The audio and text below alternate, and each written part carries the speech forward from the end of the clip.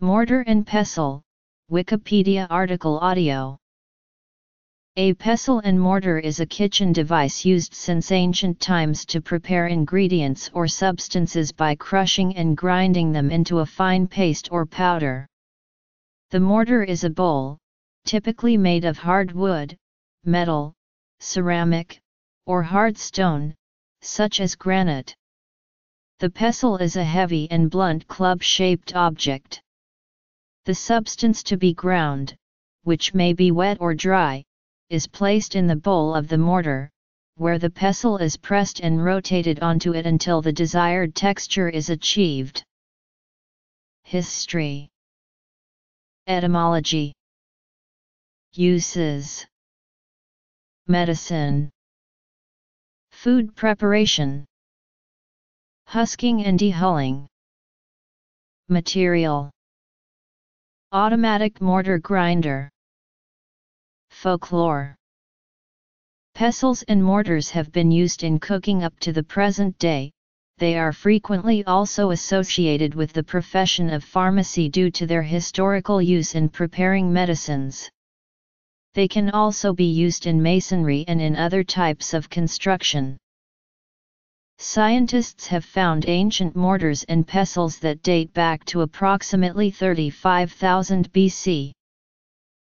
The English word mortar derives from Classical Latin mortarium, meaning, among several other usages, receptacle for pounding and product of grinding or pounding. The Classical Latin pistillum, meaning pounder, led to English pestle.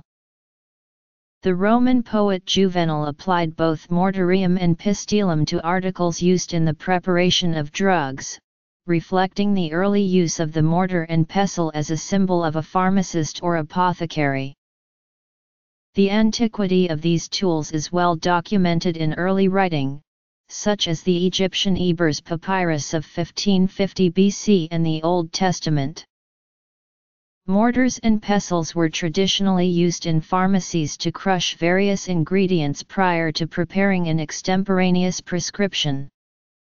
The mortar and pestle, with the rod of Asclepius, the orange cross, and others, is one of the most pervasive symbols of pharmacology, along with the show globe. For pharmaceutical use, the mortar and the head of the pestle are usually made of porcelain, while the handle of the pestle is made of wood. This is known as a Wedgwood mortar and pestle and originated in 1759. Today the act of mixing ingredients or reducing the particle size is known as trituration. Mortars and pestles are also used as drug paraphernalia to grind up pills to speed up absorption when they are ingested, or in preparation for insufflation. Mortars are also used in cooking to prepare wet or oily ingredients such as guacamole, hummus, and pesto, as well as grinding spices into powder. The molcajete, a version used by pre-Hispanic Mesoamerican cultures including the Aztec and Maya, stretching back several thousand years, is made of basalt and is used widely in Mexican cooking. Other Native American nations use mortars carved into the bedrock to grind acorns and other nuts. Many such depressions can be found in their territories. In Japan, very large mortars are used with wooden mallets to prepare mochi. A regular-sized Japanese mortar and pestle are called a suribachi and surikaji, respectively. Granite mortars and pestles are used in Southeast Asia, as well as Pakistan and India. In India, it is used extensively to make spice mixtures for various delicacies as well as day-to-day dishes. With the advent of motorized grinders, use of the mortar and pestle has decreased. It is traditional in various Hindu ceremonies to crush turmeric in these mortars. In Malay, it is known as batu lisung. Large stone mortars, with long wood pestles were used in West Asia to grind meat for a type of meatloaf, or kibet, as well as the hummus variety known as ma sabcha. In Indonesia and the Netherlands, mortar is known as kebek or tjobek and pestle is known as yulkan or elekan. It is often used to make fresh sambal, a spicy chili condiment, hence the sambal ulek/elek denote its process using pestle. It is also used to ground peanut and other ingredients to make peanut sauce for gado-gado.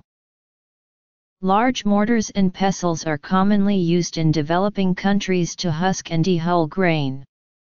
These are usually made of wood, and operated by one or more persons. Good mortar and pestle making materials must be hard enough to crush the substance rather than be worn away by it.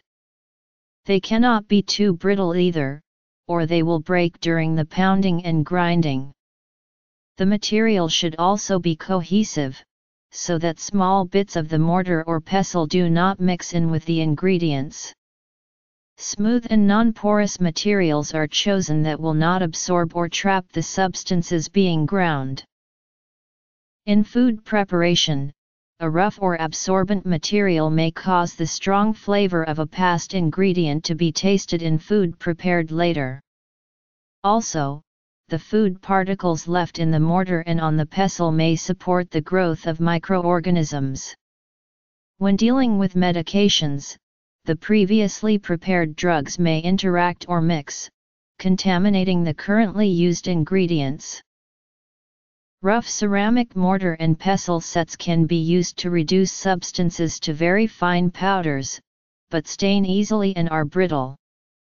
Porcelain mortars are sometimes conditioned for use by grinding some sand to give them a rougher surface, which helps to reduce the particle size. Glass mortars and pestles are fragile, but stain resistant and suitable for use with liquids. However, they do not grind as finely as the ceramic type. Other materials used include stone, often marble or agate, wood, bamboo, iron, steel, brass, and basalt. Mortar and pestle sets made from the wood of old grapevines have proved reliable for grinding salt and pepper at the dinner table. Uncooked rice is sometimes ground in mortars to clean them. This process must be repeated until the rice comes out completely white. Some stones, such as molkajit, need to be seasoned first before use. Metal mortars are kept lightly oiled. Since the results obtained with hand grinding are neither reproducible nor reliable, most laboratories work with automatic mortar grinders. Grinding time and pressure of the mortar can be adjusted and fixed, saving time and labor. The first automatic mortar grinder was invented by F. Kurt Rech in 1923, the Rech mill.